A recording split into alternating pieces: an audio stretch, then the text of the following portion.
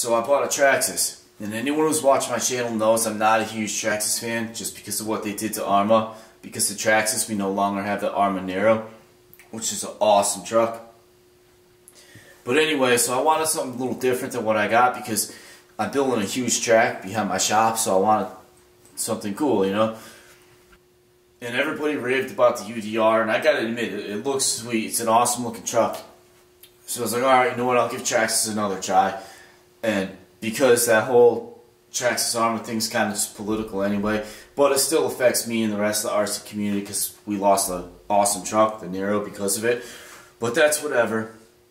So anyway, I bought this truck. I bought 2 brand new batteries for it from my local hobby store. And I wanted to do a running video, but I plugged the batteries in, and after about 10 feet, it did this.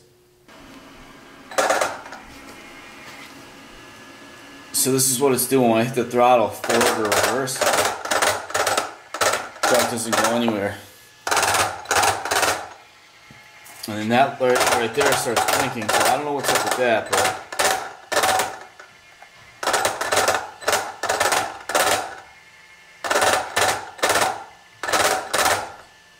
I called Traxxas, and Traxxas said call the place you got it from because you just bought it. They'll either exchange it or figure out how to make it right.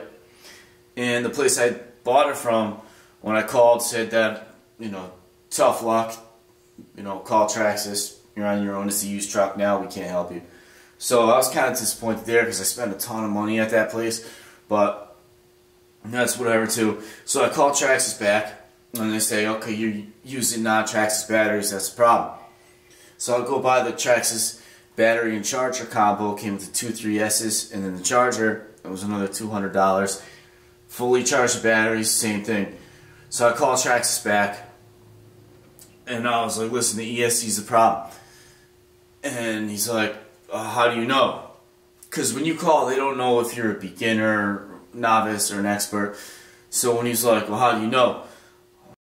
I have a Cloudbuster, original, and re-release. So then once he heard that, he knew I knew what I was doing. So he was just like, well, the only thing you could do is send us the truck back, we'll fix it, and send it back to you, which is cool. They're going to stand by it, but problem is this thing's expensive to ship, so I don't know what I'm going to do with it. But if anybody has any tips on how to get this thing working, I'd appreciate it. But until then, I just figure out what I'm going to do with it. Maybe I'll buy some aftermarket electronics. 'Cause I've had bad luck with Traxxas electronics. I had 2 X-Maxes that did something similar to this, and now this one. But I gotta say, the TRX4 has been awesome. I can't take that away from Traxxas. TRX4 has been an amazing truck. So anyway, take care. Thanks for watching. Like and subscribe, and I'll see you next time.